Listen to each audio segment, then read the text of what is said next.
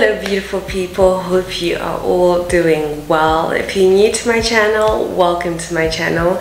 If you're a returning subscriber, welcome back to priscapfupajena. And in today's video I am going to be sharing my experience with tourism when we went to the UK. So if you haven't yet watched my vlog for when we went to the UK, please watch it. I've linked it up here. I don't know if it's up here or up here, but there should be a pop-up that's here. We went for my sister-in-law's wedding. She was getting married and it was such an amazing day. Unfortunately, we didn't manage to go for a very long time because I had already taken a chunk of my leave days from work in the beginning of the year. So I had taken some leave days in January because we had our traditional wedding then, and then also took some more leave days in and around our white wedding, which took place in April. With that said, we didn't have much time to do too many activities.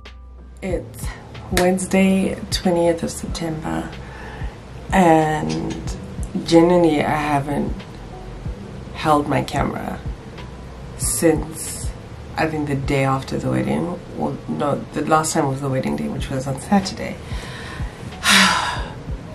There's been a lot of pressure, no lie, because we're here for such a short amount of time and we've got so much, like so many things to do. We have to see family and family scattered in different parts of England, and then we have to obviously try to do some shopping and we have to see friends. So there's just a lot of things that we genuinely need to do, and we're trying to jam-pack that in like a space of a week, which is insane. So we've been tired every day trying to wait. Oh, and we also need to do tourist stuff, so it's a lot. And through all this chaos, we came to my sister's, because we were living at our friend's house, and then we came to my sister-in-law's place last night, and through all of that I forgot to carry stuff for my camera. So I forgot the tripod and, well, the gimbal, I suppose you could call it, and then I forgot my mic. So it's just me and the camera, and I forgot the extra battery. But hey, it is what it is. It's all part of life, right? But yeah, that's the story.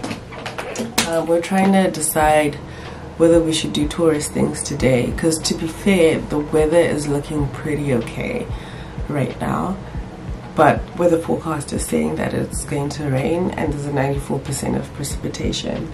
It's, I think, 11 o'clock or 10:15 or something right now.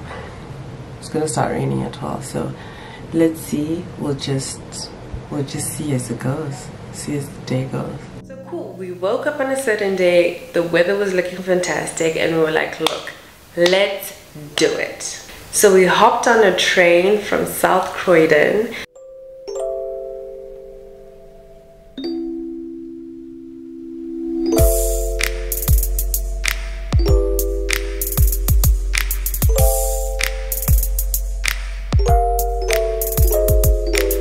We are now in the overground heading to London Bridge. I actually like how this train looks inside compared to the underground because it's classier, but it is slower compared to the underground, and it's less frequent as well, because I think there's a train, one train after 30 minutes, every 30 minutes, whereas the underground is like there's a train every 3 minutes during the day, and then I think at night it's like 5 minutes or something, but it is what it is. Let's see what touristy things we can do today once we get to London Bridge, because what the report was saying that it was going to rain today.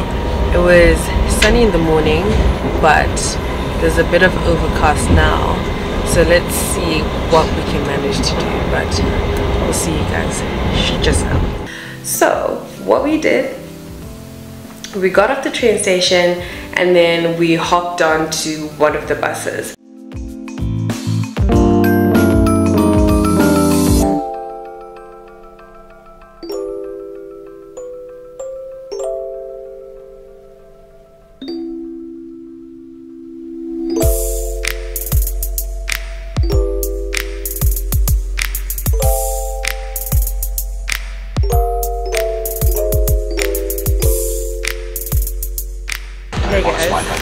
are now on one of the hop-on and hop-off buses and getting a small tour. So it's with the company Golden Tours. So let's see how it goes. It's not that cold actually. As much as it's overcast, it's not that cold. This was quite literally the art of the Tower Bridge.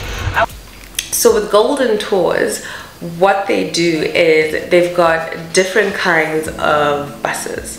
So they've got the Blue Tour. So the Blue Tour is basically a classic tour, right? And then on the classic tours, it literally tours you through and takes you through all the main central London landmarks. And then they've also got the Red Route, which consists of an essential tour.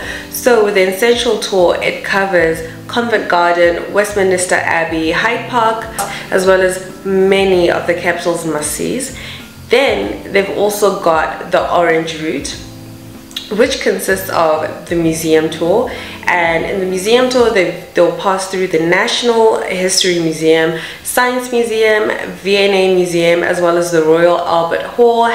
So yeah, so we hopped on the Blue Tour and we saw the various sites. And what's so cool about these buses is they come with a conductor, or rather I could say like with a tour guide. So they actually have a microphone and all of those things, and they'll be telling you the history of the key sites or the key things that you come across. 1078, so there's about 820 years difference between the two, but they were built, well, the Tower Bridge was built so that it would fit in with the local London skyline. Queen Victoria thought it was an ugly eyesore that blocked the view from the Tower of London and down the River Thames. Anyway, here on the left-hand side, there is the City Hall. Once again, cost the British taxpayer £21 million to name, and the name they went with was City Hall. It is the layers of this.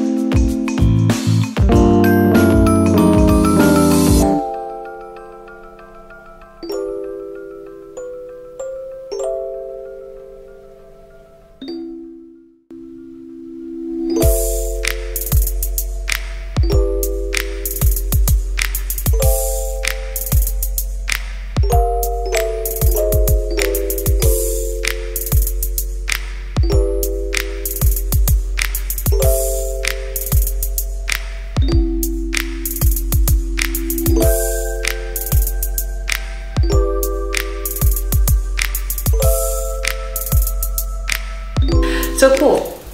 So the first day we did that.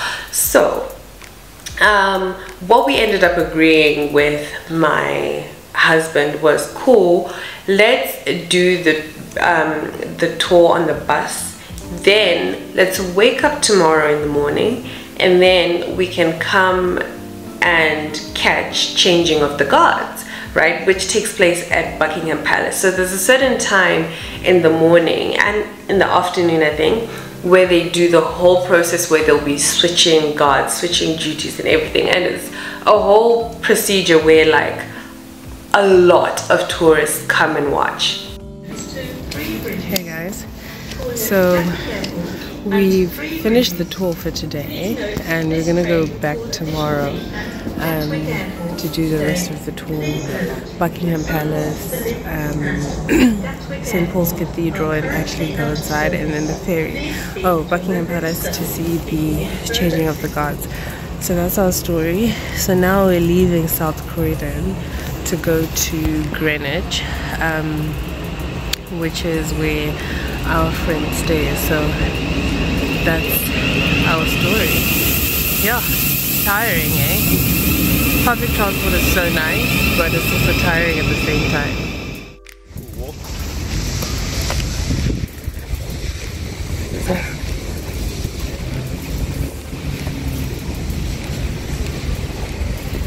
Good morning. It's the next day. It is 9:32 and We are en route to the train station to go see the changing of the guards, which happens at 11. So we need to go to London Bridge first to change some moolah and then proceed to Green Park. That's where the Buckingham Palace is, and that's where the changing of the guards takes place. So yeah, that's our current story.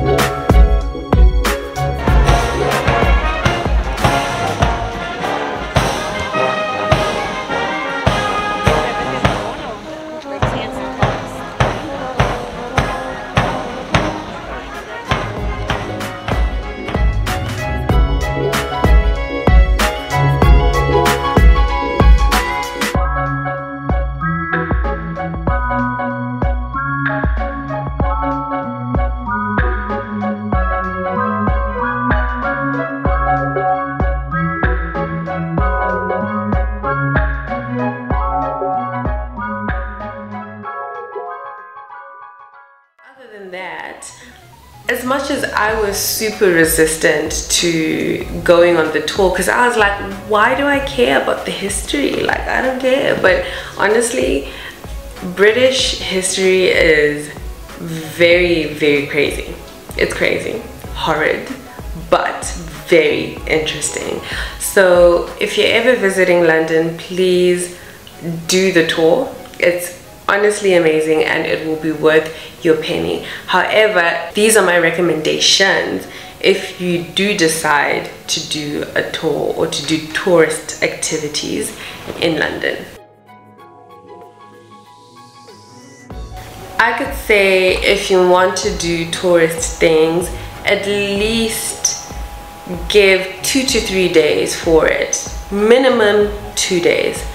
If you just want to do the basic things. But if you really want to get a feel, I think a good like 4 days or something where you're just doing things relaxed and not too jam-packed.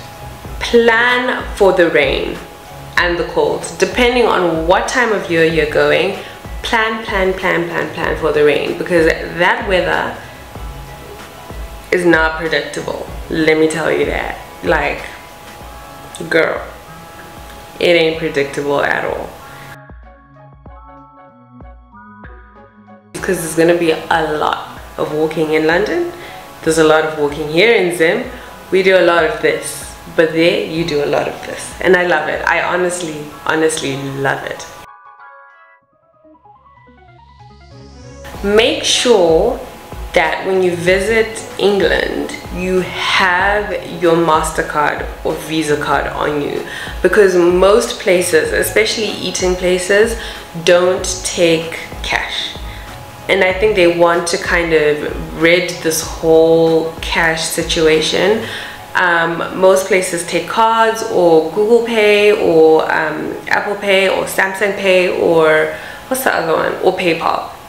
Those are the options that are there mainly. So if you do have your Visa card or MasterCard, please carry that and make sure that you're able to do international payments with it. Not to scare you, some places do take cash, but it's a little bit more inconvenient because now your choices are limited as to what it is that you could do and what it is that you can also eat. With that said, I hope you enjoyed this video and hope my tips have been a bit useful. So if you are traveling to the UK, make sure you watch this video before you do that. But yeah, other than that, thank you so much for tuning in.